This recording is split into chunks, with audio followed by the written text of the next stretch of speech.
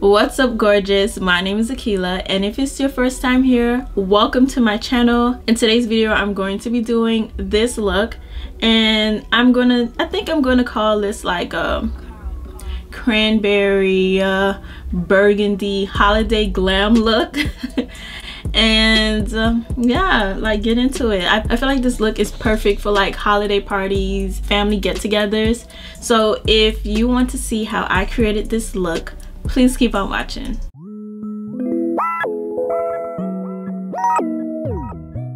Okay guys, let's get started. For the most part, my brows are done. Now I'm going to prime. For primer, I'm going to use the Cover FX blurring primer, and I'm going to put those in the places where my pores are the biggest, like around my nose, my chin, and forehead. And to like help with my darkness, I'm going to use the ColourPop No Filter Concealer in Dark 46. That color is really close to my skin tone, and I'm just gonna put it in places where I have hyperpigmentation. I'm going to use the Morphe M39 brush to buff it all out. That helps to like just even me out a little bit before I put on foundation. For this look, I want to be glowy, so I'm going to be using the Anastasia Liquid Glow in the color Peach Fizz. For this, I just put it on like the high points of my face, mostly just my cheeks.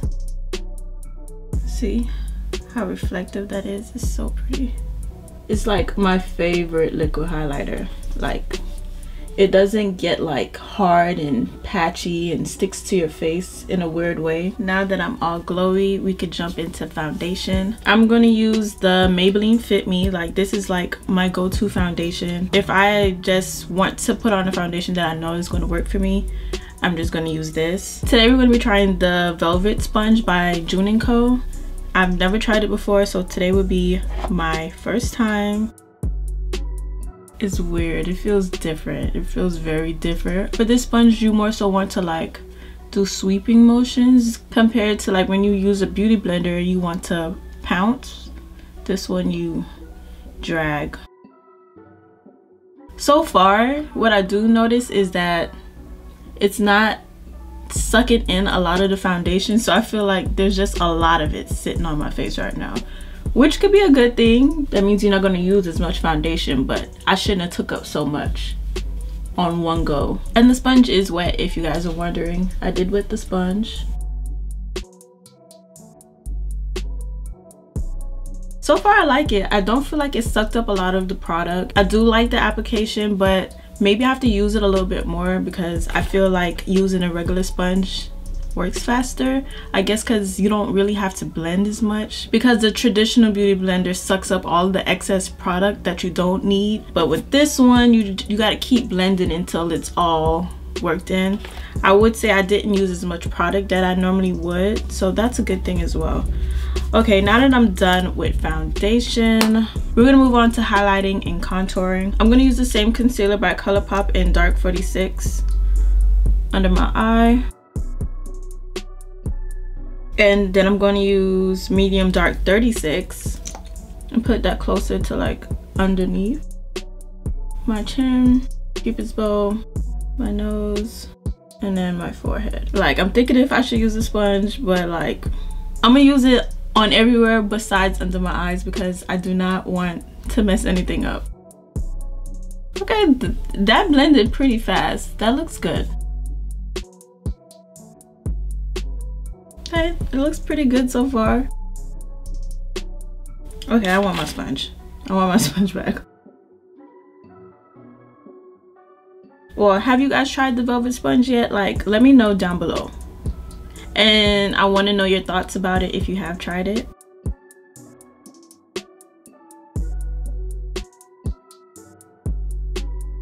I'm going to go ahead and set under my eyes before it gets creasy. And I'm going to be using the Laura Mercier translucent powder, which is my new favorite powder. Like, I used to love Sacha Buttercup, but then I started to notice like in pictures, like under my eyes looks yellow, like too yellow. So this powder just looks a lot more better for me.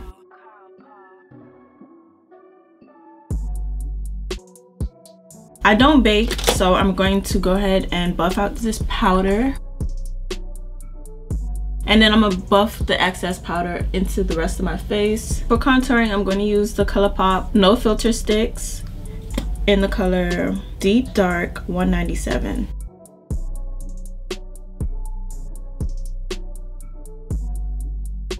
And I like to blend my contour out with a brush.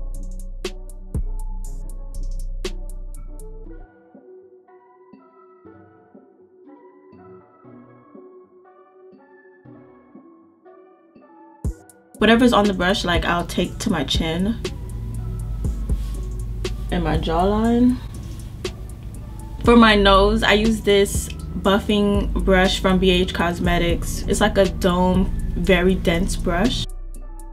I think I'm gonna do like a brush breakdown video for you guys, because I know sometimes, like, especially when you're starting out doing makeup, like, you have all these brushes but you don't know what to do with them. If you guys would like to see that, give this video a thumbs up so I would know to do it. I'm all contoured. No, I gotta set the contour. To set the contour, I use the True Complexion Contour Palette by Black Radiance, and I use the color Scope.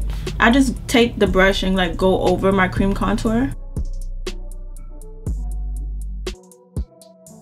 And the same for my nose.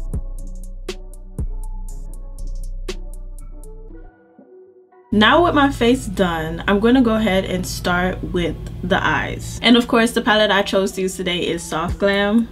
This is my favorite palette. I'm going to do a whole video of like all my favorites of the year, but this is definitely a favorite of mine. And this palette also has a lot of maroony cranberry shades. Of course, I'm going to start off with my Morphe M504 brush, which is this fluffy blending brush, and I'm going to put down the color Sienna.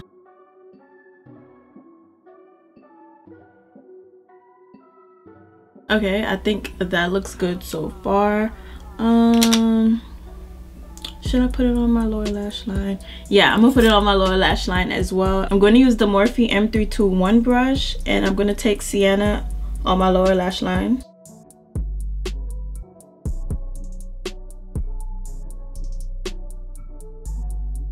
Okay, now to deepen my crease, I'm going to use Mulberry, this shade right here.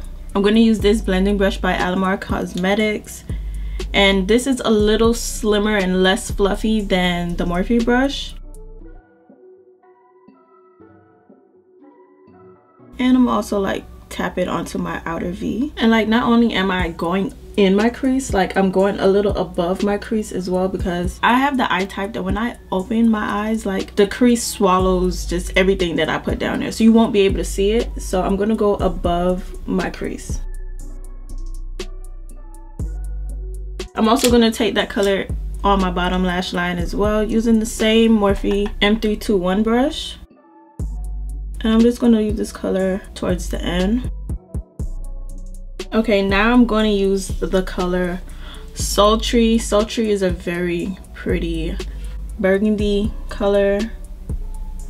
I'm going to use my finger to apply the shade, because with these glitters, they just apply way better with your fingers and you have a lot more control. So I'm going to add that to the center of my eyelid and go towards the inner corner. And I'm going to do the same for the next eye. I'm going to use the blending brush I used at first to like blend everything together. I don't want any harsh lines. And I'm going to put Sultry on my lower lash line as well. And then for my inner corner, I'm going to use this rose pink color. Yeah, that looks pretty. What else do I want to do? It's like, do I want to struggle with eyeliner? Like, do I really want to do that to myself right now? Oh, okay, yeah, I decided that I'm gonna struggle with some eyeliner, so I don't know if it's gonna be in this video. Yeah, it probably won't. I'm gonna use the I'm gonna use this M Cosmetics liquid eyeliner pen. That makes it a little bit easier for me, so let's give it a try. Oh, I didn't even breathe that whole time. Okay, let's it's looking good so far. I'm going to go ahead and try to connect it. Okay, that's looking like it's going pretty successful. Okay, yeah, I think I could close this one off. Okay guys, I fucking did it. When I get this shit down pat, I got y'all with a video, because I swear this has been a struggle and a half for me. Okay, I'm gonna go ahead and do the other eye and I'll be right back. I'm gonna use the Bad Girl Bang Mascara by Benefit. Okay, for lashes, I'm going to be using the Lilly lashes in Miami. Okay, lashes are on. Can you see why these are my favorite lash? They're like, when I first saw them, I thought they were so huge, but when I put them on, it's just like perfect. Now I'm going to go ahead and move on to blush. For blush, I'm going to use this blush that I got from Shop Miss A. It's by a brand called Malibu Glitz, and it's in the color Enchanted Orchid. Here's the color.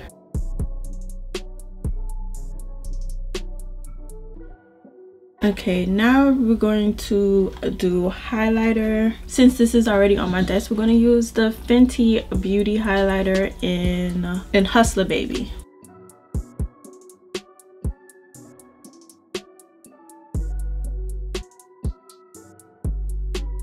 I think I have on enough highlighter.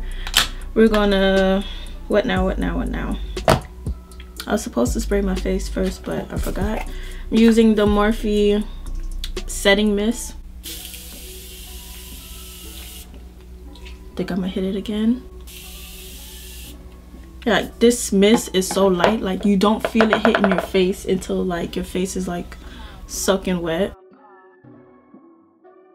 Like I was really fighting with myself not to do a nude lip, because like all I do is nude lips. But today I'm going to do a burgundy lip to go with the whole cranberry burgundy trend. I'm going to use an oldie but goodie, MAC's Nightmoth. I remember back in the days, like Time the Infamous loved this lip liner, and like I wasn't even wearing color like that, but I spent $20 on a freaking lip liner just because Time did it. And I'm gonna go ahead and line my lips.